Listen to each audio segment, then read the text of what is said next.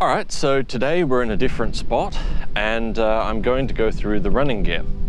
So firstly, the Bullbar, ARB something or other, I'm not entirely sure. Steel Bullbar was on it when we got it. Toyota dealer gave it a respray. Front lights, they're actually some ADR approved trailer rear lights. The stock globe fitting in there, the plastic just disintegrated, like completely fell apart. Went to change a blown bulb in it and the whole thing just fell apart. They have an orange section for the indicator and a white section for the reversing lights, which is just the reversing lights being the white section, they're just wired up as driving lights. And turns out those actually fit these perfectly, looks stock. So then over here, Safari R-Max Snorkel. So this one's a bit bigger and fatter than the standard Snorkel. It does mean it's copped a few more branches, but it's tough, it can handle that. But the important thing about it is it's actually significantly less restrictive than the standard Snorkel. So it will actually add 10 kilowatts, funnily enough. It is pulling in cold, clean air from up here rather than the stock intake location, which is down in the wheel well, which is perfectly designed for picking up water. So this is a proper snorkel, not a raised air intake, so essential for doing water crossings. The head is removable, so you can replace this head with a cyclonic pre-filter for if you're driving in really dusty conditions. You can save all of the bigger bits of dust from even ending up in the air filter under the bonnet. So on the back, we've got the rear bar. It is an Outback Accessories rear bar. It has been optioned out with dual spare tire carriers. Very simple, very agricultural over center catches here. Some of the others are significantly fancier than that, but they don't look so fancy when they get filled with red dirt and won't close. You can actually swap out one of the sides for a dual jerry can carrier instead. Having two spare tires is pretty important for remote area touring for two reasons. The first is that if you do end up with a flat tire, it's entirely possible that due to the distances involved, you may well end up with a second flat tire before you've got the first flat tire fixed. The second reason is that sometimes you end up with two flat tires because instead of it being an errant nail or a screw or a bit of twisted metal on the road in the city, often it's a sharp rock and you run over it with two wheels. The stock spare tire location is actually under the back here, but we have shifted the spare tires up to the back because when you're going up a steep hill, that spare tire will restrict your departure angle and it's probably not a good idea to drag the tire along the ground. In addition to that, the rear bar has sliders on the back, which also have a loop in them to be used as a recovery point, and that is quite dirty. So we don't actually have front and rear lockers. We haven't done that. So the 200 series is a little fancier electronics wise and has full off-road traction control on all four wheels. If it detects that one of the wheels is spinning, it will apply the brakes to that wheel and stop it. That has actually generally been enough. So the suspension, those springs are a bit thicker than you might be used to seeing there, and they're nice and blue. This vehicle has a 3.8 ton GVM upgrade from Lovells. And what that means is the maximum weight which the vehicle is legally allowed to carry is increased from about 3.3 tons stock to 3.8. Heavier suspension, and it's had all of the testing and paperwork signed off on that. Loaded full of our gear, it's legal, no potential issues with insurance, and secondly, you're getting a suspension system which you know can handle that extra weight. One of the things we had when we first fitted this out, you should always do the suspension last because you don't want to find out you put in your 2-inch lift and then you add all of this extra weight and it pushes it back down to stock. You know with the GVM suspension that it will still be 2 inches lifted even with some extra weight in it. Due to the added weight of the rear bar and the tyres hanging right off the back of the vehicle, we've got plus 300 kilogram constant load springs in the rear. So these springs are even heavier than the standard ones which come with the suspension kit in order to counteract for the extra weight in the back.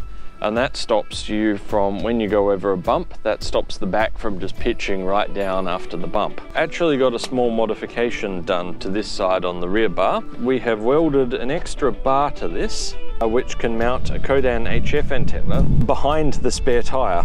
Also on this wheel, we've got the MaxTrax harness. So this simply goes over the wheel and straps the MaxTrax to it and provides some rubber pads to stop them from wearing through the wheel. To stop anyone from just unhooking and running off with the MaxTrax, there is a bike lock through them. Now, one of the things I've seen that is hotly debated online, when you lift the Landcruiser 200, do you need to drop the front diff? For only a 2-inch lift, the answer is, well, a solid maybe. The CV joints and axles on the 200 series are significantly heavier than the ones on the 100 series, so the CVs would most likely be perfectly fine if you didn't actually drop the front diff and lifted the vehicle by 2 inches. However, we did go ahead and lower the front diff by 1 inch, half the lift. We want to do a lot of long-range touring, and it will undoubtedly lower the amount of wear that it puts on the CV joints. Some people say, what's the point of lifting the vehicle, then dropping things back down to wreck that ground clearance you just gained? Well, the thing is, the front diff is not the lowest thing here. There's some complaints that it makes aftermarket bash plates incompatible. Only true for some of them, and as you'll see, the stock bash plate is exactly where it was. It doesn't cause a problem with that. It's not actually dropped down by that much, and it's not the lowest thing here. So the wheels. This being a fairly early model of the 200 series, this has the 17-inch wheels, which are actually quite desirable. You'll notice if you have a look on eBay, there's tons of the 18-inch wheels for sale for people saying to upgrade your older Landcruiser to the 18-inch wheels. 17 gives you a lot wider range of off-road rubber than 18. The situation is changing, and with a lot of newer four-wheel drives coming with 18-inch wheels, a lot of the good off-road rubber is now available in 18s. Similar to when this vehicle was new, everyone was complaining that the 17s were too big, and only the good rubber's only available in 16s. Thing is, you can't actually put 16s on the front here. They won't clear the large front brakes. So the tyre size, we're running 285 by 70 R17. That's pretty much a 33, tiny bit short. I'll call it a 33. So the stock tyre size is a little over a 31. Upgrading the size of the tyre makes any bump you drive over smaller in relation to the tyre, so it's better able to handle it.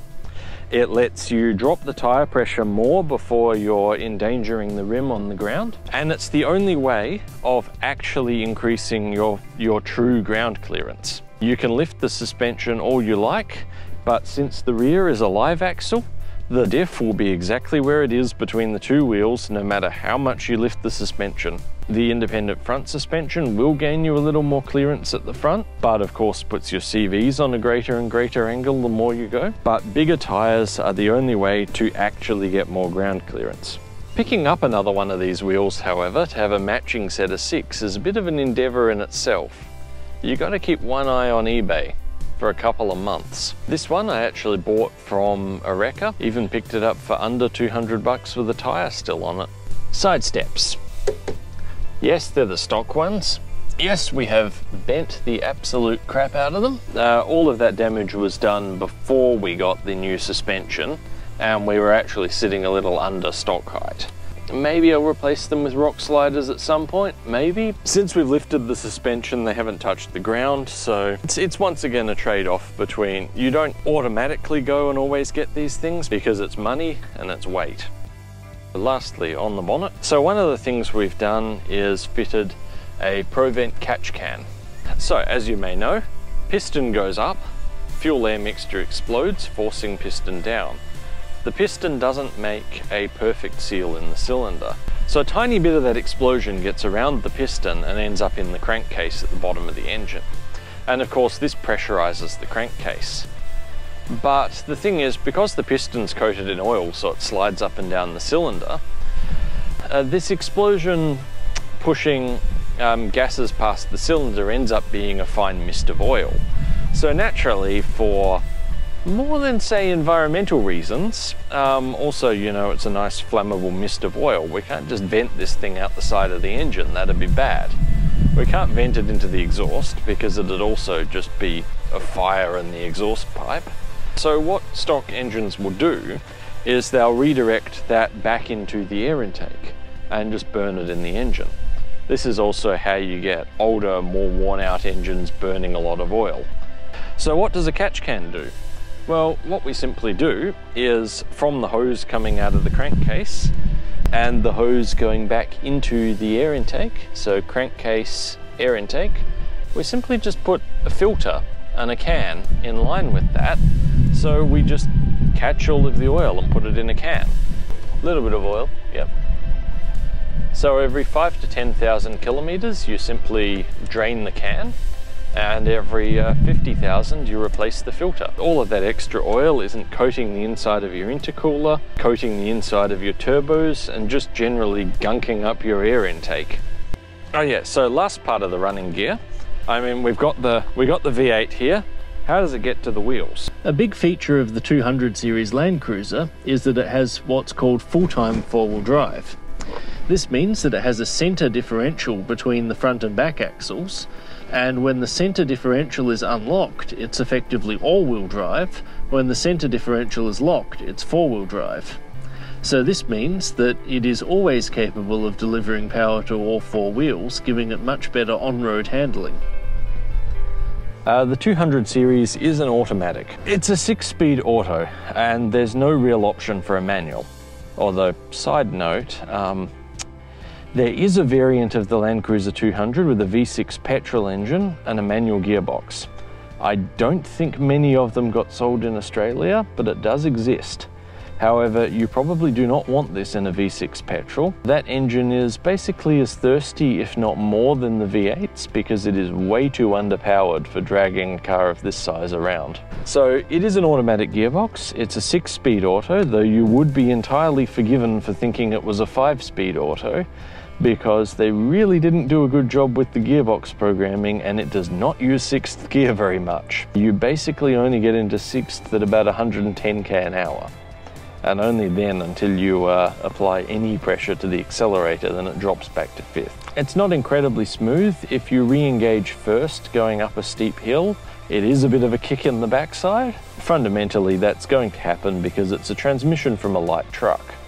On the other hand, this is a light truck, so it is well suited for the job. The equivalent year Nissan Patrols, when they have an auto gearbox fitted, it was one from a car. Well, that further went on to reinforce the reputation of having automatics in four-wheel drives as being unreliable. The automatic does have some advantages over a manual though. You can be really smooth with the power delivery. You never have to worry about stalling the engine. You can change gears while halfway up an ascent because it will smoothly change between them, and you don't have the period of being in neutral with the clutch. You can start off much more smoothly. You don't have the issues of letting water into things when you put your foot on the clutch halfway through a water crossing. Join us next time for an outline of the recovery gear. Subscribe so you don't miss it, and see you then.